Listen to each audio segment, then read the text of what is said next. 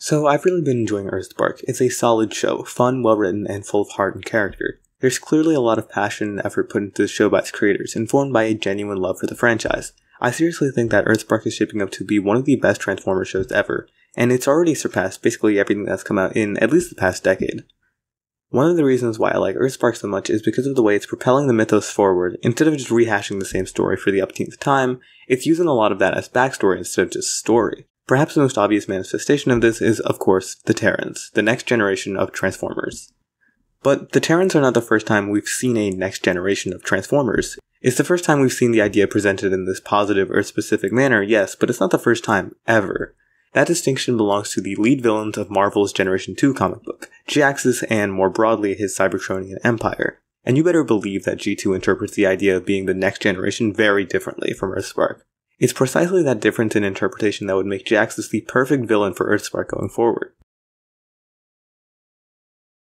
Jhiaxus was created by Simon Furman and Derek Yaniger.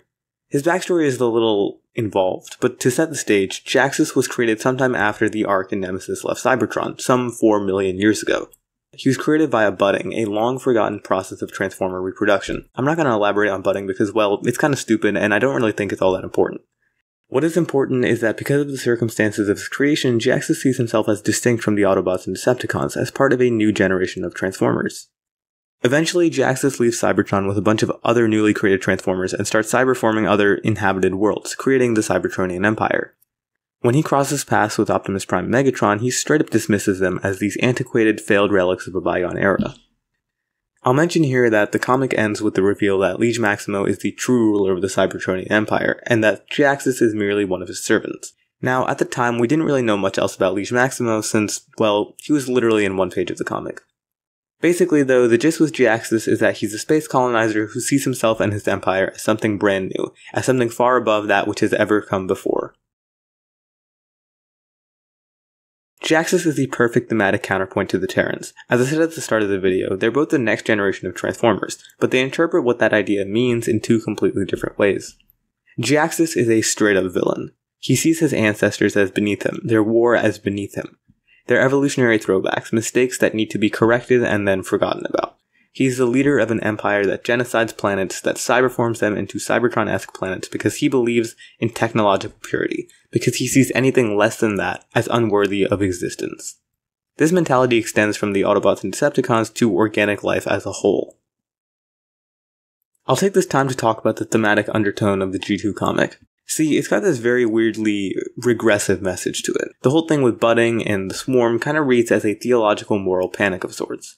The Cybertronian Empire, the next generation, is presented as uniformly, unambiguously evil just from the circumstances of their creation, just by their existence. I don't know if this was intentional, but at the end of the day, that is how it reads, and that kind of sucks, really. Jhiaxus, as originally depicted, is a very pessimistic, downright cynical interpretation of what it means to be the next generation. He embodies evil, arrogance, and hatred. That's it. The Terrans, on the other hand, are a much more positive, much more optimistic take on that concept. Created from the Emberstone, they're from both Cybertron and Earth.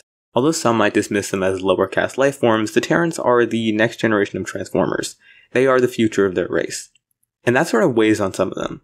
So much of Season 1 has been devoted to exploring what that means, what it means to be the next generation of Transformers, what it means to be of two worlds. But at the end of the day, it's clear that the Terrans are motivated to learn from the Autobots and the Decepticons, and eventually become something more. As Megatron says, they are the future of their race, but the Terrans don't interpret that as meaning that they're better than what's come before, which is a fascinating contrast to Jhiaxus' dismissive attitude. Introducing Jhiaxus at this point in the story would be interesting because so far, EarthSpark has fleshed out how the Terrans are the next generation of Transformers. Jhiaxus would provide a very interesting counterpart, and would force the Terrans to maybe reconsider their position. Jhiaxus would force them to ask questions like if they are better, or if they should really be learning lessons from these supposed warmongers. On the other hand, Jhiaxus would be forced to reconsider his position. The Terrans are bright-eyed and optimistic, and Jhiaxus could struggle to understand that. It's a clash of ideas that would make a very interesting conflict going forward. Let me start this section by just addressing the elephant in the room. The end of EarthSpark's first season has set up something as a big threat in space. There's a lot of speculation on what this could be, and sure, this could totally wind up being Jhiaxus. I don't think it's super likely, mind you, but I'll be keeping that in mind for the rest of the video, even if I'm not going to elaborate on it too much. So in EarthSpark, we have no idea what's going on with Cybertron. After the space bridge was destroyed, contact with Cybertron was lost.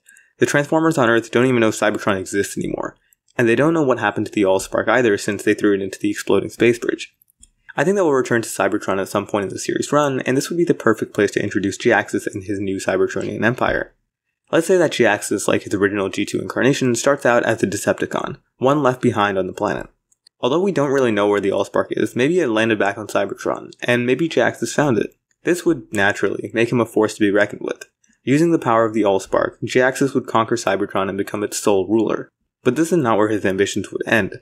The war depleted Cybertron of its natural life, and so Jhiaxus uses the EarthSpark to create a whole new generation of Transformers. Eventually, Jhiaxus' EarthSpark generation could supplant the previous generation of Transformers who had also been left behind on Cybertron. Jhiaxus would not be content with the conquest of Cybertron alone. He would eventually start expanding outwards, building a new Cybertronian empire. If they come across an inhabited planet, then, well, that's no reason for Jhiaxus to stop. When the Transformers on Earth re-established contact with Cybertron, he's less than thrilled. He was in no hurry to find the Autobots and Decepticons, and he'd honestly rather just leave them in their stupid war in the dustbin of history. Even though he was a Decepticon, he probably doesn't have much respect for Megatron or Starscream or Shockwave or anyone anymore. Power corrupts, and in Jhiaxus' eyes, he's far surpassed them and become part of a superior breed of Transformer. I love the idea that he's got this arrogance when talking to Optimus or Megatron. I think that kind of dismissive attitude would be really interesting. And of course, he has basically no respect for the humans, regarding them as little more than insects. Maybe he even sees how humans hate Transformers and grows to resent them even more. But the real meat of Jhiaxus, of course, comes from his interactions with the Terrans. The most interesting way to handle this is, as I mentioned above, by having Jhiaxus see them as kin, as fellow next-generation Transformers. Jhiaxus could start out by trying to drive a bit of a wedge between the Terrans and the other older Transformers. But maybe over time he becomes disappointed, disgusted with them. Maybe he learns about their dedication to this organic world and to the old ways of the Autobots and the Decepticons, and he becomes their true enemy. The Terrans on the other side might find some of Jhiaxus' rhetoric very appealing, especially at first. The idea that they're more, that they shouldn't be beholden to the ways of the Autobots and the Decepticons. I could see that really clicking for some of them, especially given the burden they've been forced to shoulder so far. But Jhiaxus' contempt for their history, for the Autobots and for the humans would force the Terrans to realize that this guy is straight up evil. Perhaps they'd learn about his expansionist plans and perhaps how he wants to do the same to Earth, which would really be the final straw for them. The rivalry between the two of them practically writes itself. Jhiaxus is a fascinating character, one that I have a lot of love for, and he feels like such a perfect and natural fit for EarthSpark. Introducing him would allow the show to really delve deeper into its themes and messages. He would provide a unique and interesting perspective on basically everything the show has established so far, forcing our protagonists to really grow and mature. But those are, of course, just my thoughts on the matter. What do you all think about this? Should Jhiaxus make an appearance in EarthSpark? Are there any other villains you want to see in the show? Let me know in the comment section below. Thank you all for watching, stay safe, and until next time.